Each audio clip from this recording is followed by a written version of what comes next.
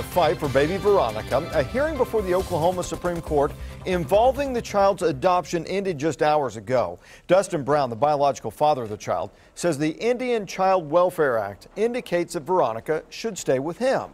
Oklahoma justices heard oral arguments for about a half an hour this afternoon, or an hour and a half, I should say. Because of a gag order, it isn't clear exactly what was discussed. Earlier this year, the U.S. Supreme Court ruled that that act doesn't apply in this case. Friday, Oklahoma State justices granted an emergency stay to keep Veronica with Brown, at least for now, and not return to South Carolina with her adoptive parents, Matt and Melanie Capabianco.